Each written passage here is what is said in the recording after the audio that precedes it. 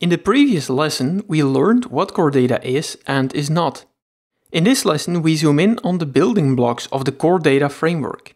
As I mentioned earlier, it is key that you understand how the various classes that make core data tick play together. The star players of the core data framework are the managed object model, the managed object context, and the persistent store coordinator. This diagram shows how these classes relate to one another. We will use this diagram as a guideline during this lesson. The managed object model is an instance of the NS-managed object model class. A typical core data application has one instance of the NS-managed object model class. The instance represents the data model of the core data application. This diagram shows that the managed object model is connected to the data model. The data model is represented by a file in the application bundle that contains the data schema of the application. The data schema is nothing more than a collection of entities. An entity can have attributes and relationships, which make up the data model of the application. We explore the data model in more detail later. For now, remember that the managed object model is an instance of the NS-managed object model class, and it represents the data model of the core data application. A managed object context is represented by an instance of the NS-managed object context class. A core data application has one or more managed object contexts. Each managed object context manages a collection of model objects, instances of the NS-managed object class.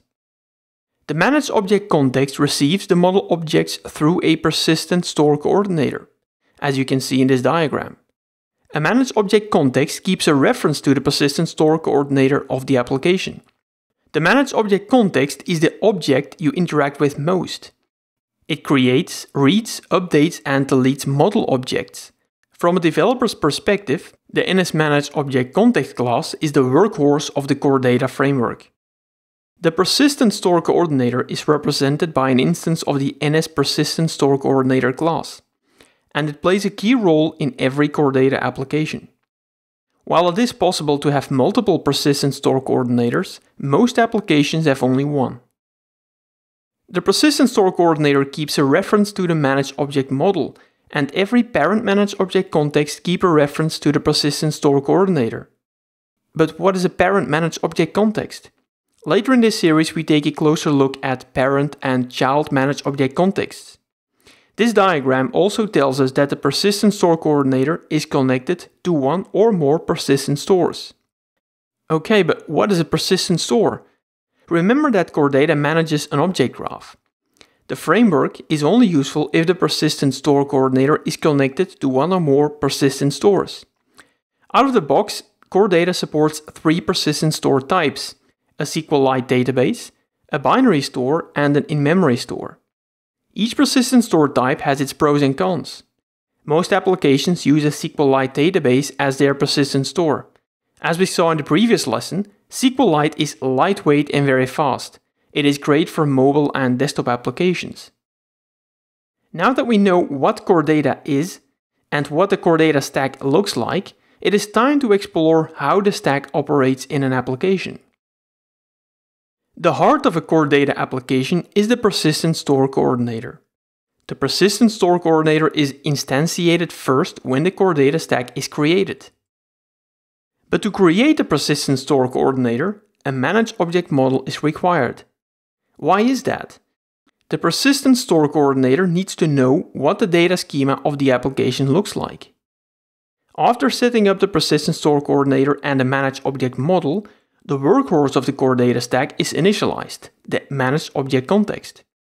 Remember that the managed object context keeps a reference to the persistent store coordinator. With the core data stack set up, the application is ready to use core data to interact with the application's persistent store. In most cases, an application interacts with a persistent store through the managed object context. You will rarely, if ever, directly interact with the persistent store coordinator or the managed object model. As I mentioned earlier, the NS-managed object context class is the class you interact most frequently. The managed object context is used to create, read and update and delete records.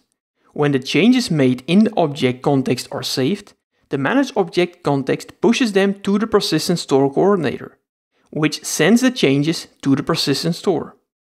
Now that you know what core data is and how the core data stack is set up, it is time to write some code. In the next lesson, we create a core data stack and explore the classes we discussed in this lesson.